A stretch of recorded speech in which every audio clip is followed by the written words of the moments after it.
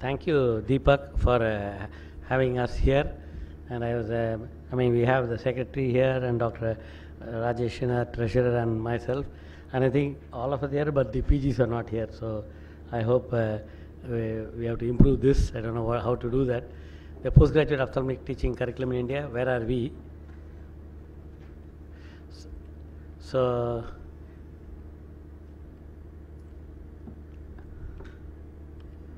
residency training is the basis of good clinical and surgical practice, and various countries and regulatory associations have given considerable thought to make it more valid and comprehensive so as to have the future generation of medical specialists better equipped to deliver the optimum care to the community. The Medical Council of India and the National Board of Examination for the diplomat of the National Board have their own guidelines for better postgraduate training. And articles from the Indian Journal of Ophthalmology say the hard infrastructures are in place, but perhaps not the soft skills. And the purpose is to standardize ophthalmology teaching at postgraduate level so that it will achieve uniformity in postgraduate teaching and create competent ophthalmic surgeons with appropriate expertise, adequate current knowledge of the subject with sufficient diagnostic and surgical skills, good knowledge of blindness control program to help eradicate blindness from our country. And I think recently I learned a lot when I became, I'm also a DNB examiner and a postgraduate examiner, but this time I became a FRCS examiner, and I found that they have a training for the examiners how to examine the candidate, and they also train that you cannot intimidate the candidate. The candidate should be made comfortable and make sure that you ask the relevant question, and they also have a leading question and a second question following that, and also the answers are given and what to expect, so that everything is done objectively and not subjectively, and even the timing is perfect, where if they given 6 minutes for one patient and then second examiner gets only next 6 minutes, like that they have 8 examiners, and for the oral again everything is prescribed. So I think India we have a problem where training schedule is different between DNB and the MS ophthalmology and the diploma in ophthalmology, and also the way the examiners examine, because it depends on the time, mood, and how the candidate answers. It's not standardized, but I hope that will happen. But nevertheless, the clinical postgraduate training program is intended at developing in the student a blend of qualities of a clinical specialist, a teacher, a researcher, and a surgeon. And is he safe to operate your kith and kin? I think if you train a person, you should have the confidence that person can handle our own, or the teacher or the family. Then I think we have done a good training. And the qualities, knowledge, and skills a postgrad should possess. Resident should possess basic knowledge of the structure, function, and development of the human body as related to ophthalmology, and of the factors which may disturb the mechanism of such disturbances and the disorders of structure and function which may result. The resident should be able to practice and handle most day-to-day ophthalmic problem independently, should recognize the limitations of his clinical knowledge and know when to seek further help. And I think it's important, like I always tell this to my postgraduates, even if you see a football match or a cricket match, I think there's a coach, and usually they put all the 11 football players together, pray together, and also the coach gives the last minute guidance for a minute.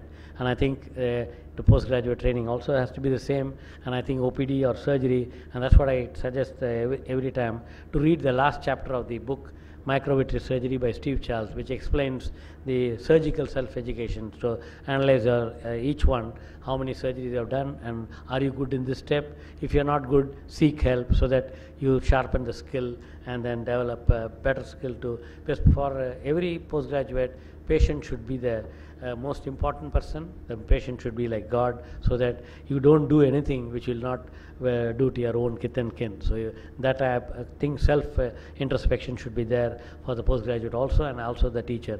Just because you are learning, you are not allowed to do mistake, but if it happens, you also should take help to correct it. Residents should understand the effect of environment on health and be familiar with epidemiology and common diseases in the field of ophthalmology. She should be able to integrate the preventive and promotive methods with the curative and rehabilitative measures in the treatment of disease. Residents should be able to integrate the preventive and promotive methods with the residents should be familiar with the current developments in ophthalmic sciences, and residents should be able to plan educational programs in ophthalmology in association with senior colleagues and be familiar with modern methods of teaching and evaluation. I always tell this, if you teach, you will remember better, and if you share your skills, I think you'll get more. So you give more to your students, and I think you get more. So even if you're a postgraduate, you're a senior postgraduate, give to the junior postgraduate, and the junior one to give to the one who's fresh up. And residents should be able to identify a problem for research of a clinical experimental nature, clearly state the objective, plan a rational approach to its solution, execute it, and critically evaluate the data in the light of existing knowledge.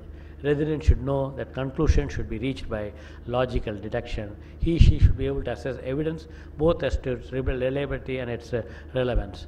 Residents should have basic knowledge of medical legal aspects of medicine, and the fundamental components of teaching program should include case presentation, discussion, seminar, journal club, grand round presentation by rotation of departments and subspecialties, faculty lecture, teaching, clinical audit, a poster, and I have one oral presentation at least once during the training period in a recognized conference.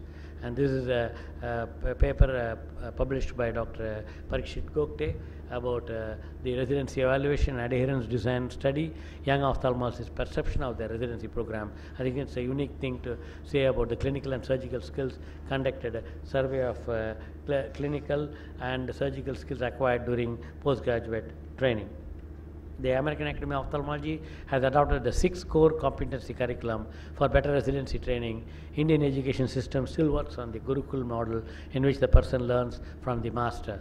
The teaching is person dependent. There is a huge diversity in clinical and surgical skills taught to residents. This highlights the extreme variability of ophthalmology training in India. Some had absolutely no exposure to most equipment and hardly performed any independent surgery, while others were trained to become competent and comprehensive ophthalmologists. Many basic procedures like slit lamp examination, A-scan, ophthalmoscopy, and majority were taught well to the majority of resident students, but some basic clinical skills such as refraction, orthoptic evaluation, diplopia charting, synaptophore, and pediatric visual acuity testing not adequately taught.